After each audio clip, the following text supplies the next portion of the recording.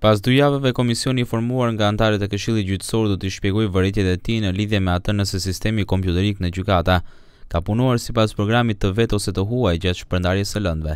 Raporti i përpunuar në Ministrinë e Drejtësisë si dhe të dhënat shtesë prej atje dhe nga kompania softwareike për mirëmbajtje të Akmisit, veçmë janë në duart e Këshillit Gjyqësor me çka siç thonë, pritet të qartësohen dilemat mbi keqpërdorimet eventuale.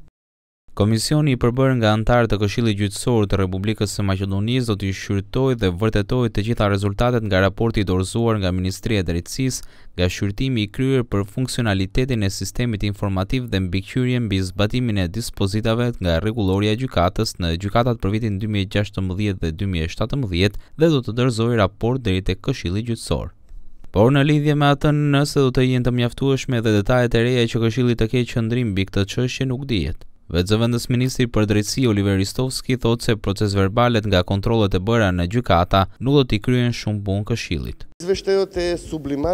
Raporti është mbledhje e 2 raporteve nga kontrollet e kryera në gjykatën themelore Shkubi 1, nga kontrolli në gjykatën e apelit dhe kontrolli në gjykatën supreme. Është një përmbledhje dhe nuk ka diçka më shumë në atë proces verbal që ata do të mund ta përdornin.